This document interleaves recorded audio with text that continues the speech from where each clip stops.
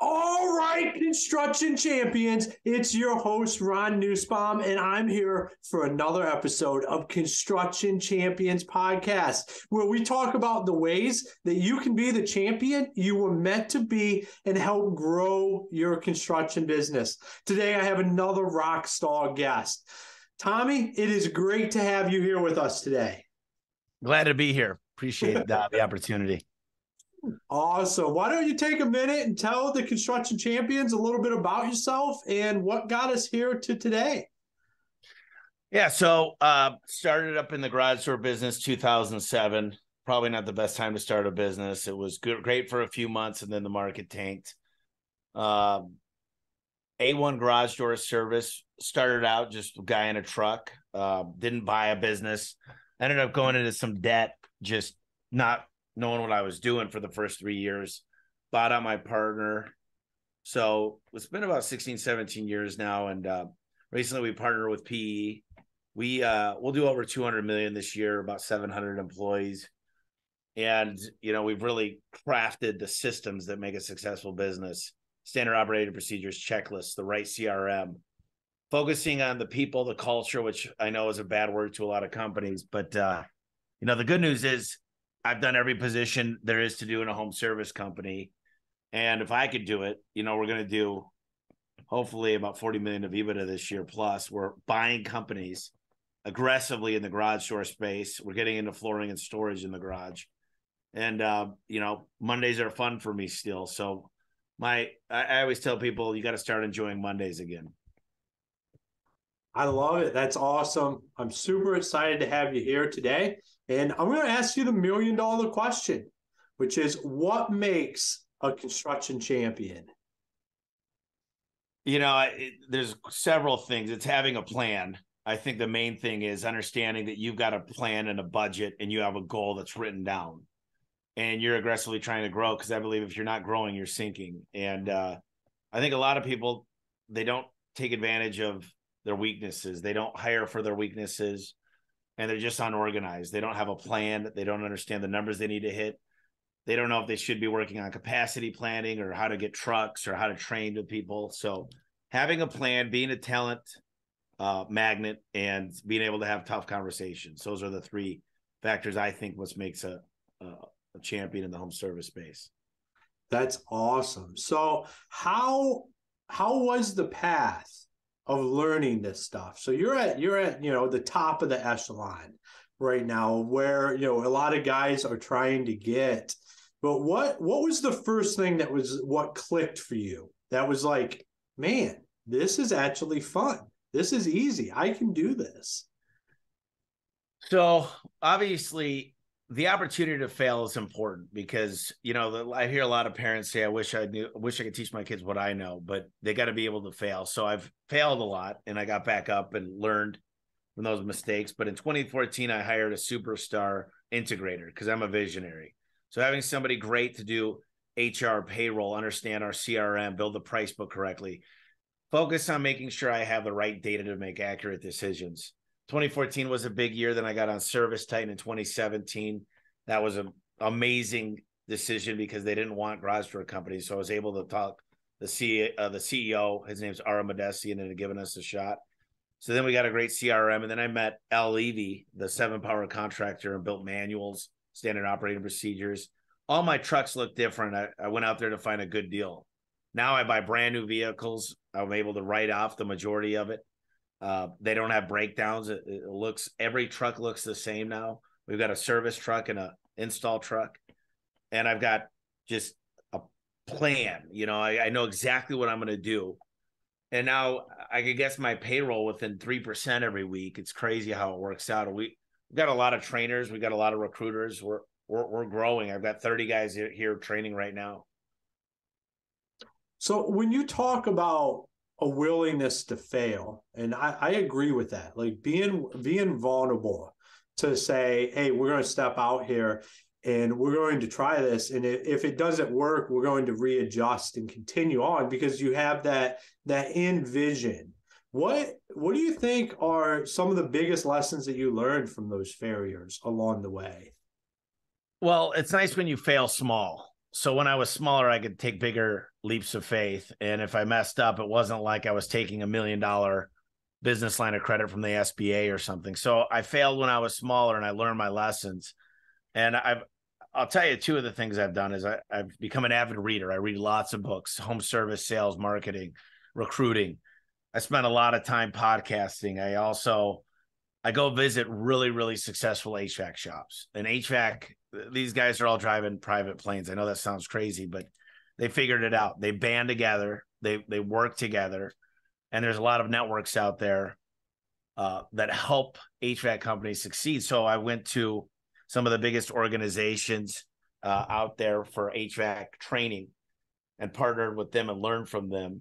And I've applied what HVAC does with service agreements, using financing, how they hire, how they set up their trucks. And I kind of modeled that because it's the most successful, really one of the best businesses in home service. So I modeled after that, spent time with winners, asked a lot of questions. And I think going into a business that's doing $500 million a year, you just learn a lot. You ask a lot of questions. You visit the CFO, the CMO, the COO. I spent time with that company, and you can learn a lot if you're willing to make the effort to get out of your comfort zone and apply what these people have already learned. Yeah, there's definitely a lot of knowledge out there, and there's a lot of opportunities to continuously learn. I see you have a whole stack of books back there behind you. What's some of the stuff that helped you move the ball? What are some of your favorite books? Yeah, the 7-Power Contractor is amazing. E-Myth is amazing. There's a book called Who about recruiting is amazing. Dale Carnegie, How to Win Friends and Influence People. I make every one of my technicians read Go for No. Really great book, Ultimate Sales Machine by Chet Holmes. The books go on and on. I mean, if I'm looking back here, The 4 Disciplines of Execution, it was a great book. There's most of my books I read are sales, marketing, recruiting focused. I'm not a big fiction reader, and there's always gold nuggets that I can pull out of a lot of these books around me. This is a great book, 100 Million Offers by Alex Hormozy. And this is my newest book, and they just came in today. Elevate, build a business where everybody wins.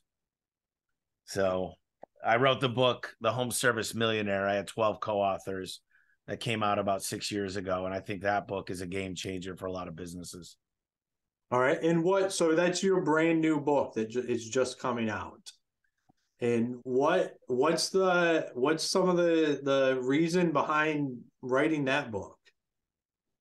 So I found out in business that a lot of people have this mentality that the competitors are like, they're super private and they don't ever meet up and they don't learn from each other. When you're able to elevate the entire industry, and the employees need to win, the customers need to win, the partnerships need to win, the vendors need to win, and I need to win.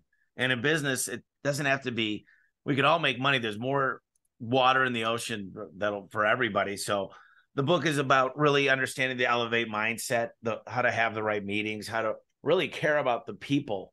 I find that motivating people is what's in it for them. How do they accomplish their dreams in your business? They want to take their dad on a fishing expedition to Alaska. They want to take their kids to Disney World. They want to own several houses. They want to buy a new vehicle. They want to take their wife on a 10-year honeymoon and renew their vows. Whatever those are, motivate them by what they want instead of what you want as a company, because these people have lives. They have families. They want a lot too. So when you understand the Elevate mindset of everybody's winning, making money, accomplishing their dreams, work becomes a lot more fun.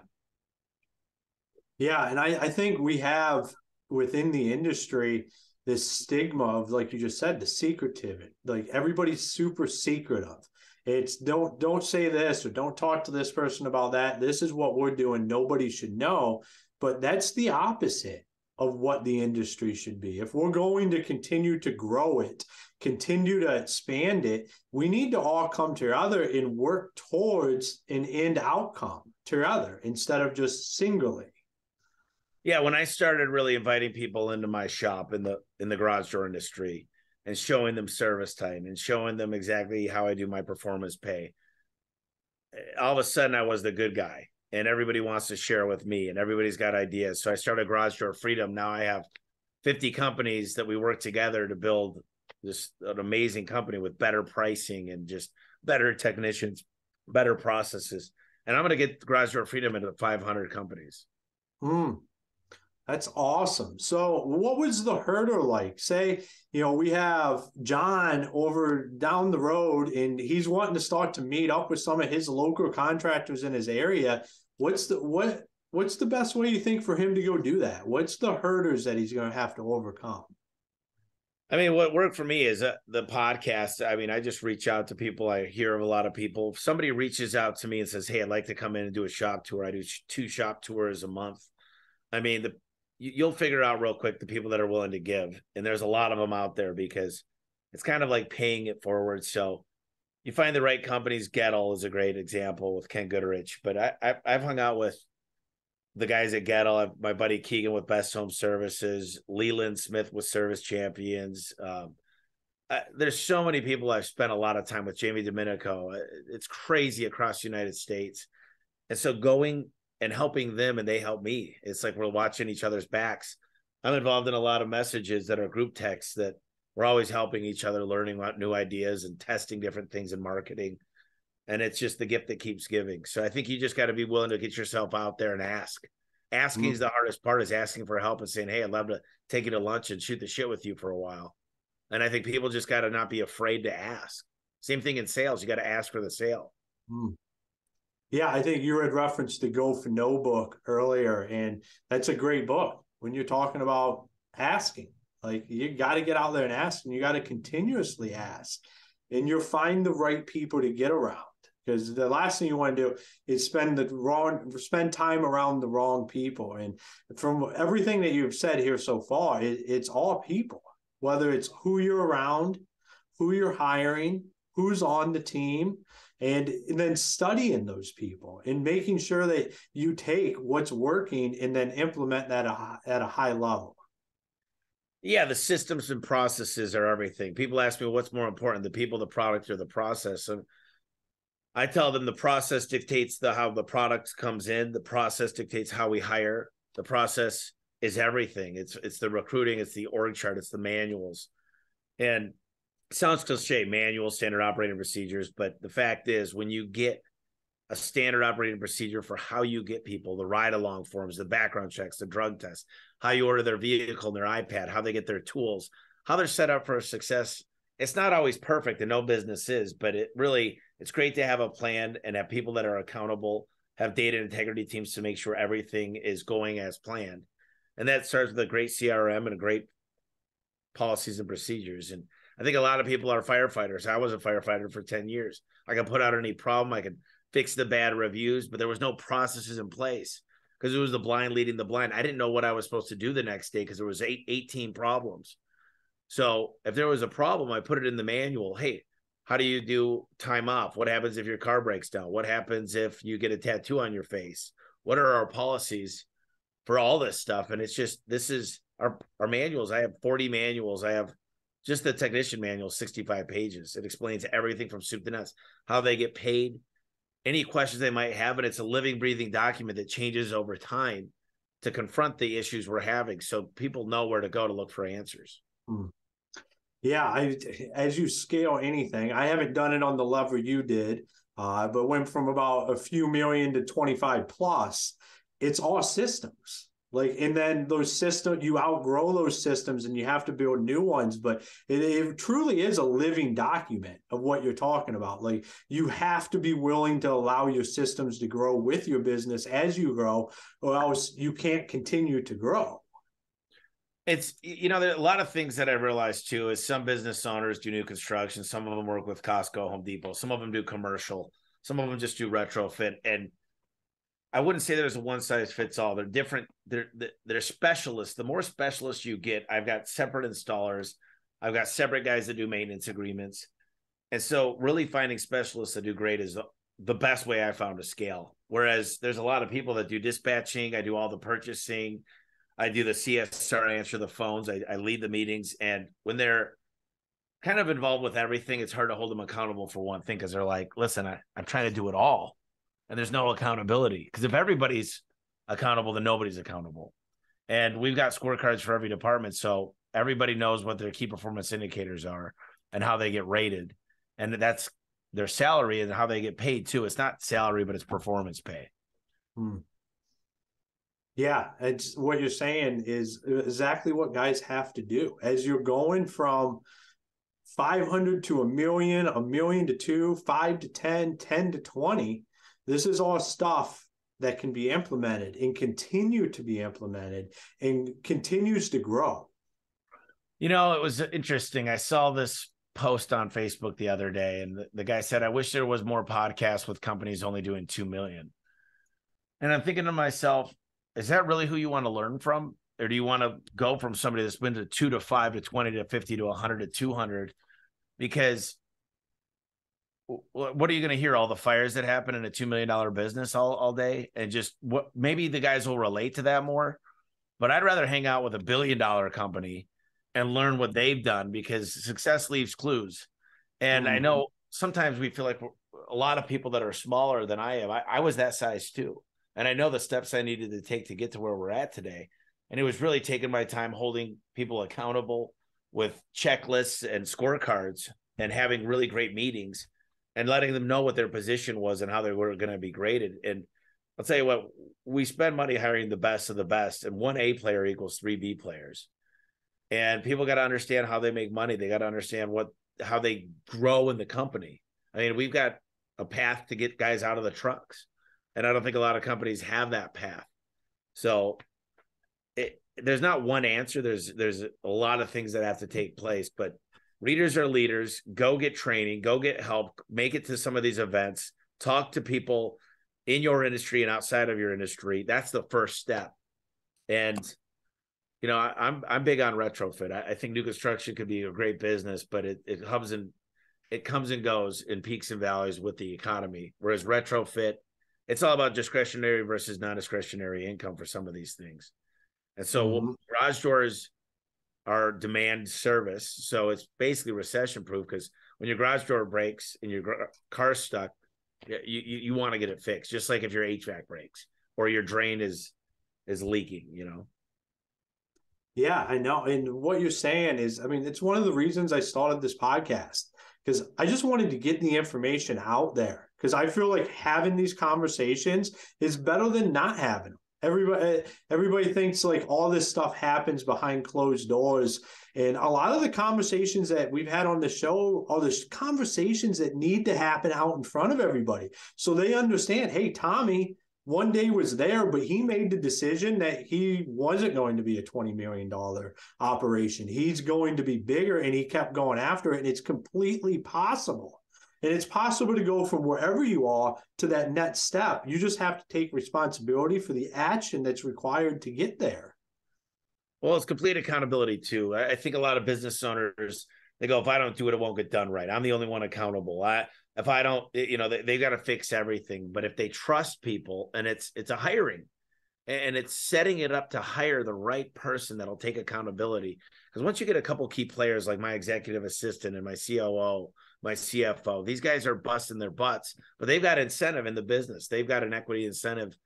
And I think an equity incentive program to give people ownership that is vested over time is a smart play, because, you know, people are like, I never want to give my business away, but I'd rather take a big piece of a huge pie than a complete piece of a tiny pie, because no one has invested interest in the outcome. So with performance pay and equity incentive program, getting people aligned, having the right org chart, the right processes, everybody's rowing in the same direction. And that's what causes us to grow at a rapid pace. Yeah, and I love your perspective on the equity and giving some of that up. I've met other business owners that are very successful doing that, because you create that buy-in. It's hard when you're rowing the boat and not everybody has a piece of the boat, but you start giving some of that out. It can completely change how your culture is and how people perform, because now, you know, they got that buy-in. So private equity companies all do what they call profit units. Usually it's 10 to 15%, where people could earn if milestones are hit. So it's not like you're just carte blanche giving money and equity out. And typically, if let's just say your company's $5 million and you guys are doing $1 million bottom line, that's where the equity starts when you go to do it. It doesn't start, you're not giving equity out. That's the floor. So it's not like you're giving all your hard work, blood, sweat, and tears, the weekends and relationships you've gone through. You're starting it at a date where they could actually influence the outcome. So it's a lot of people think, man, if my business is doing $1 million of EBITDA and I'm 5x, I'm worth 5 million. Well, 5 million is where it would start at the floor, if that's the value you're going to give it. And if they hit 3 million of EBITDA, there could be equity dispersed to the main decision makers and some of the leadership and coaching staff. So I think it's a great opportunity because it helps few things. Number one, it helps the culture. Number two, it helps accountability. Number three, with buy-in. Number four, it's kind of like golden handcuffs because they're not leaving when they got equity in the company. They're an owner now. And now they've got invested interest to go double the company and double every year. And they're making different decisions from a different mindset. So I think the smartest companies in the world use equity to motivate their leadership team. And the people that aren't doing it, maybe it's because they're selfish. Maybe it's because they don't understand how to do it. But I definitely invest some time in learning how to do that because you could attract some of the best talent. If I told you, listen, we're $1 million of EBITDA. I've got a plan and I'm going to show you my plan how to get us to 5, but I need help.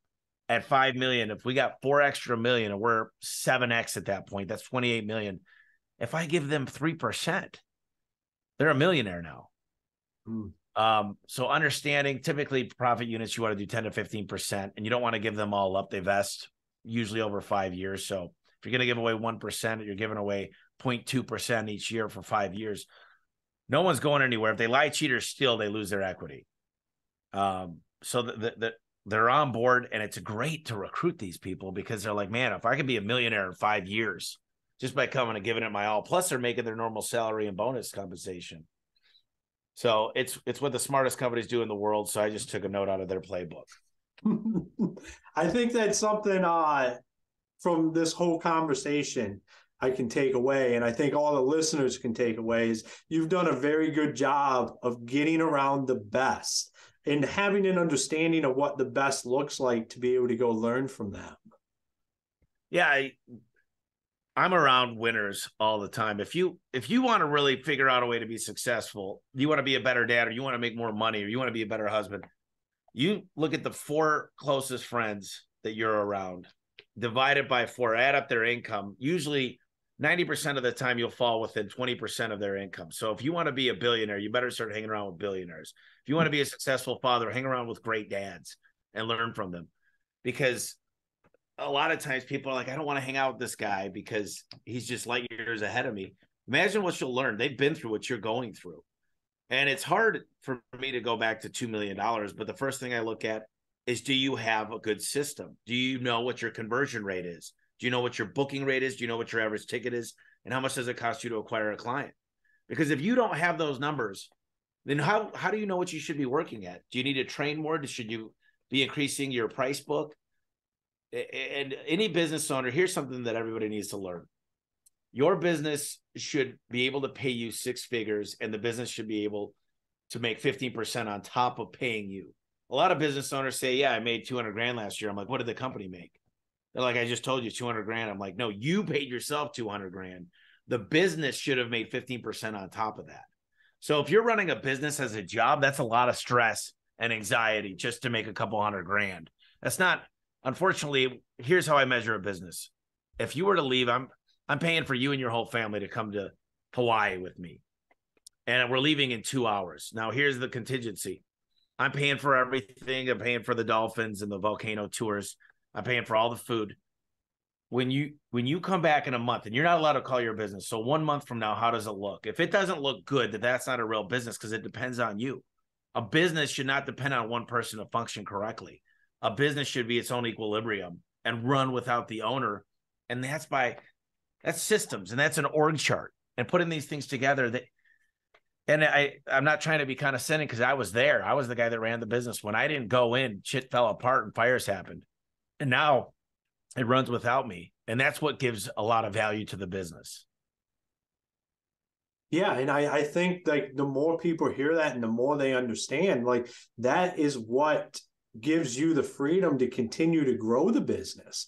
If you're running around putting fires out all the time, you can't be out putting your other comp plans to bring in the best talent out there in order to get to that next level. You know, when I was smaller of a company, I was used to hear work on the business, not in the business. And it never really clicked until I really got to focus on building comp plans and understanding how to make the training better and understanding how to get a better deal on the vehicles and how we were going to recruit and build the ride along forms. That was on the business, right? Getting inventory dialed in, making sure all the vans are uniform. When you're busy all day working with builders and talking to relationships and trying to coach your guys and not have people, you're working in the business all day, just helping revenue come in. When you're actually able to build the systems and sit back and look at this and say, I've got a guy running the business. Now I'm going to work on the growth side of it.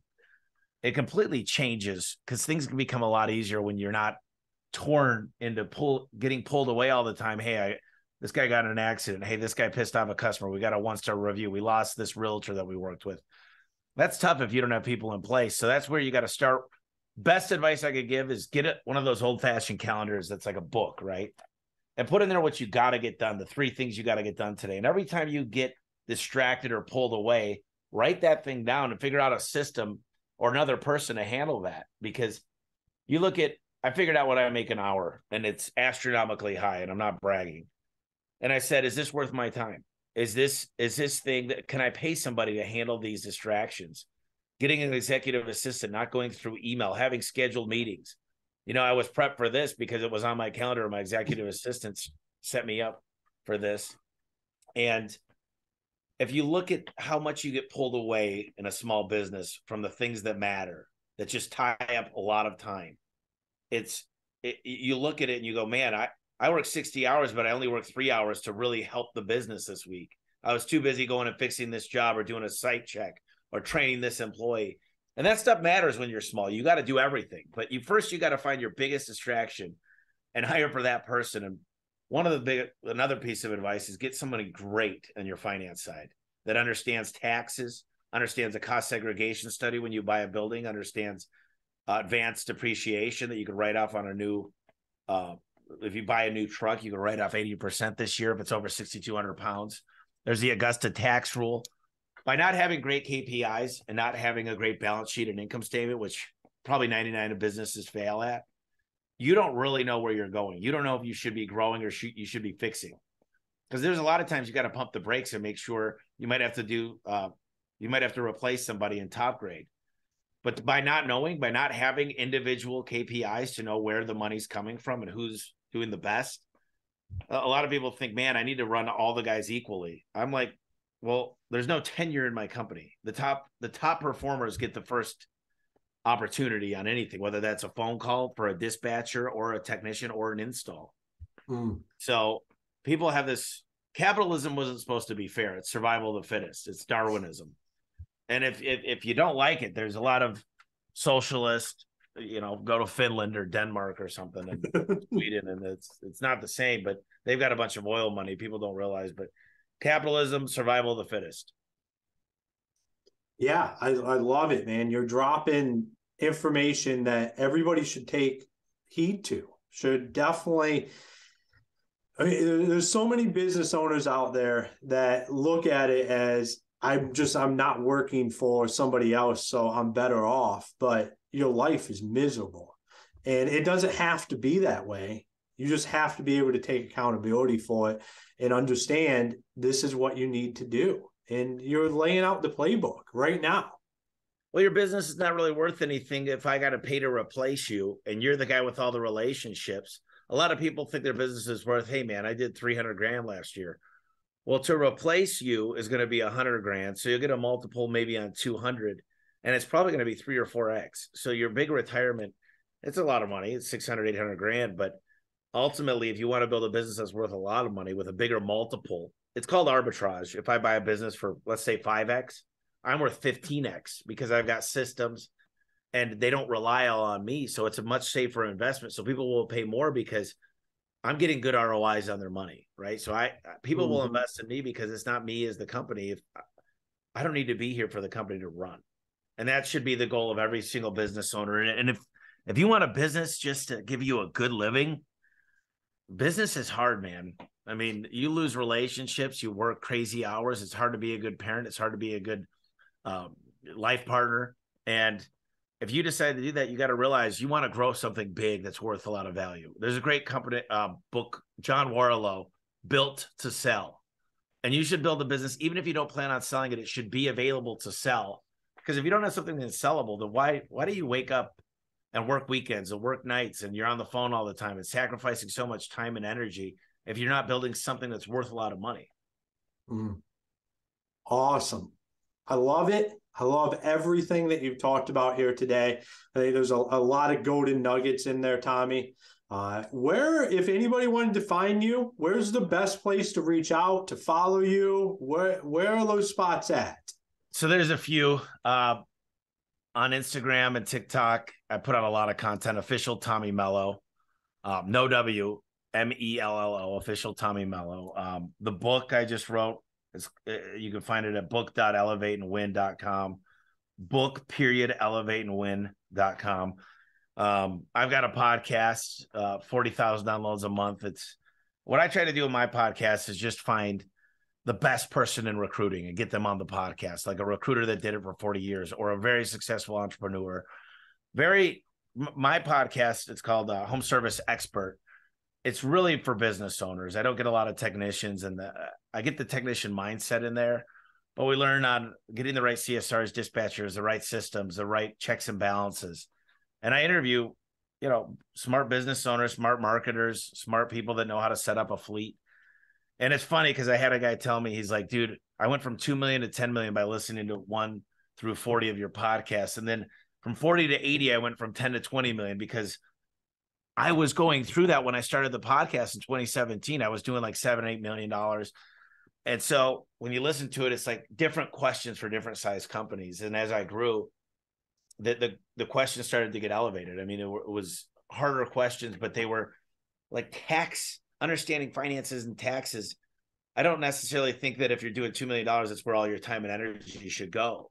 So if you listen to all of them, and it's a lot, but it's kind of tells a story of how I grew to this size, and how I'm sure in 3 years when you listen to my podcast, it'll be how I did $1 billion in revenue,